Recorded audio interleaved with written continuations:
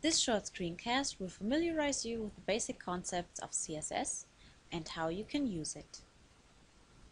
For this reason, we will proceed with the following steps: how to get started and which editor to use, how to type CSS in an editor, how to include CSS styles, and how to view the results of changes, and how to include external style sheets. Then we will finish with how to continue. First of all, you need to know how you can create and edit CSS styles. Internal styles and embedded styles are inserted within HTML documents. Thus, they can be edited the same way as HTML documents. The same is true with regard to external style sheets. This means you can either use a simple editor which you have installed on your computer, or you can download an editor from the internet. We will use Notepad++ Portable again because it highlights HTML and CSS syntax. A more professional and costly program is Adobe Dreamweaver, which allows, for example, the insertion of styles and properties which use the correct syntax of CSS by default. Finally, we need a browser again because this is how we can see the styles of our document and how we can display changes in our styles. All CSS instructions have the same basic structure. They consist of a selector, which is an HTML tag in this example, h1. They consist of one, two, or many more properties, which are included in the curly brackets, and all of them are referred to as declaration. The properties take a value. Some values can be written in different formats, but you will learn about that later on. And you also need the double dots, which have to be used to separate property and value. And in order to separate one property and its value from the next property and its value, a semicolon has to be used. The integration of CSS is possible in three different ways: via inline styles, via embedded style sheets, or via external style sheets. As shown in the diagram, there is a hierarchy in these different style definitions. It is due to that hierarchy that you do not need to control all styles, but always consider the browser defaults. Let us now look at these three possibilities in more detail. What you need to know about inline styles is that their usage is not advantageous, because the content is mixed with its presentation, which is why it should only be used rarely. But if you want to use inline styles anyway, you just need to insert the style attribute in the relevant tag. The style attribute can contain any CSS property. Embedded or internal style sheets are applicable to the document which contains them. They consist of a set of style rules which are defined within the style tag, and the style tag is inside the document header. The embedded or internal style sheet should only be used in case a single document has a unique style. External style sheets consist of a set of rules which are contained in a separate file. This separate file is saved with the suffix .css. In order to apply a style sheet to an HTML document, the link tag specifying the URL of the CSS file has to be added within the document header. By including the relevant link tag in all HTML pages of a complex website, it is possible to define the entire website with a single style sheet. Thus, it is ideal whenever you want to apply the styles to many pages.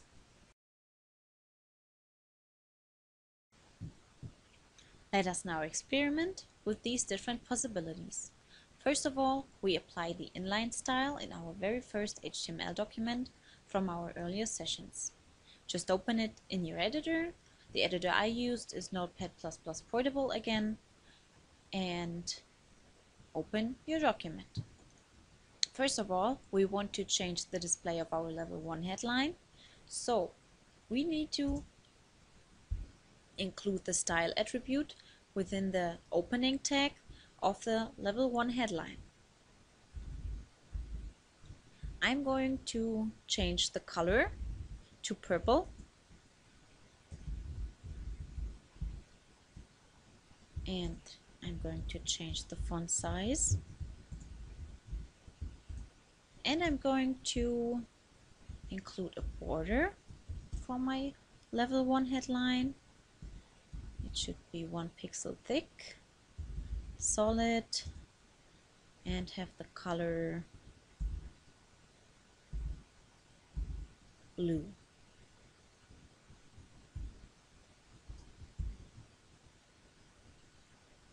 And that's it.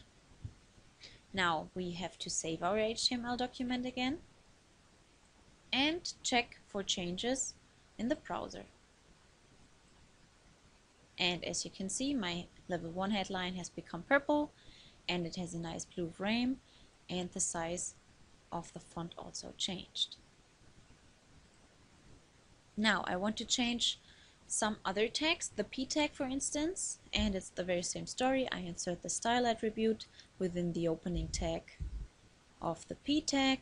I use the very same syntax, and I'm going to change the font family this time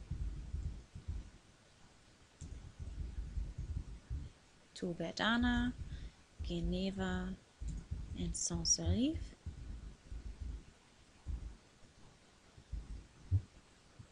I'm going to save my document, and I'm reloading it in the browser. As you can see, the font family has changed. So that was pretty easy, wasn't it? Let us now work with the embedded or internal style sheets, and as you already know, it needs to be defined within the style tag, which is inside the document header. So you can open your style tag. It has the attribute type. The type is text/CSS. Close the style tag, and within the style tag you can apply the regular CSS syntax. We have our selector. We want to change the body. We use the curly brackets, and in there we write our properties with their values.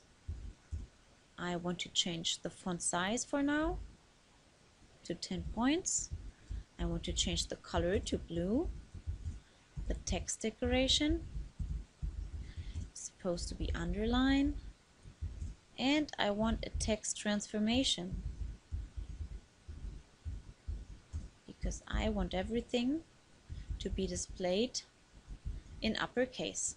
So let's save our document again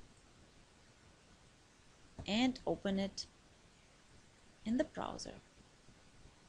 So as you can see, every letter and every writing within the body has become blue, underlined, and uppercase, except for the level 1 headline, because there we defined an inline style, and the inline style is at the top of the hierarchy. So this is why the level 1 headline is still purple and 22 points large. Third possibility of including style sheets is the external style sheet. For this reason, we will open a new file in the editor in a second and type in the selectors we want to change in there. Let us use a new division first of all for the entire body of the HTML.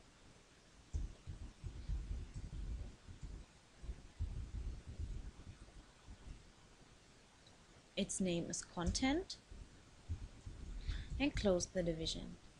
And within our new CSS document, we will refer to every tag that is within the division with the ID content. So now we will go to our new document and define styles for several tags within the division content, and I suggest we change the level 1 headline, the paragraph, and the display of the anchor tags within our basic document. So first of all, we need the right CSS selector for the IDs, which is the hashtag. We need to refer to its name, which is content, and then we can refer to the HTML tags we want to change. So let's start with the level 1 headline. Then we can continue with the basic CSS syntax, In this example, we want to change the font size to 30 points and the color to blue. We want to change the P tag as well.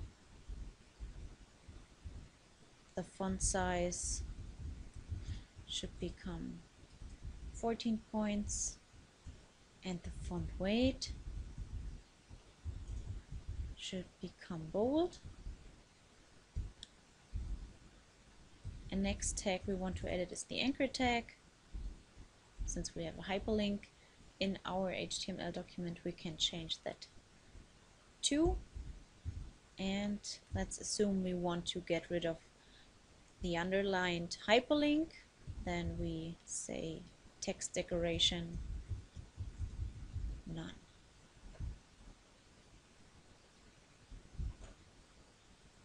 And we can also use a special effect, namely when somebody hovers over an anchor tag. Then we can say we want the color to change, for instance.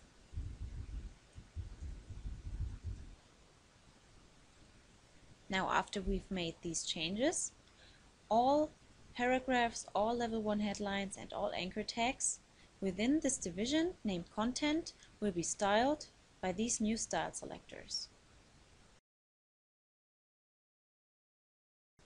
Now that we typed the CSS styles into a separate file in our editor, we need to save the document.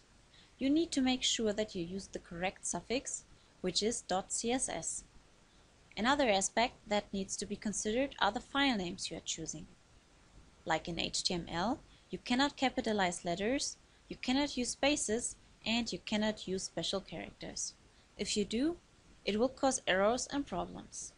Let us now save our new document with regard to these criteria. Make sure you use the same file name in the URL of your link in the next step. So I'm going to name my file styles.css,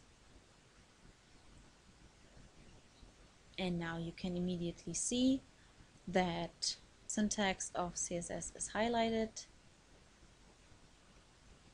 and everything is okay. Now, as I already mentioned, as a second step, we need to link our CSS document to our respective HTML document, which is in my case my first HTML document. And we need to include the link within the document header. We need to give the URL of the style sheet, which is in my case styles.css, because I didn't use subfolders or another folder hierarchy.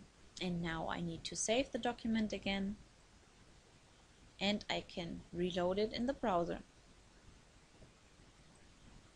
And as you can see, my headline has become blue, my text within the paragraph is bold now, and here is my hyperlink. It's not underlined anymore, and when I hover over it, it becomes pink. So that's it. Similar to HTML, CSS code should be structured visually too.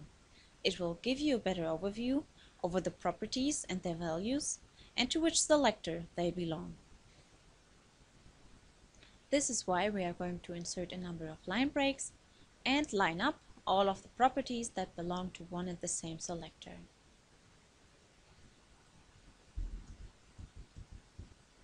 And that's it.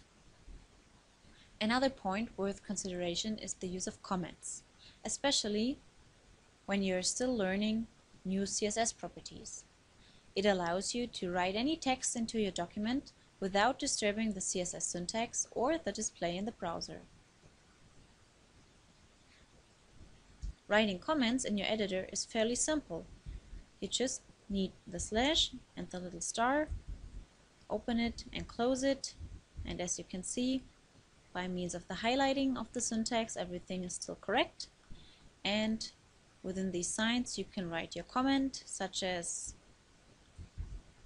division name is content,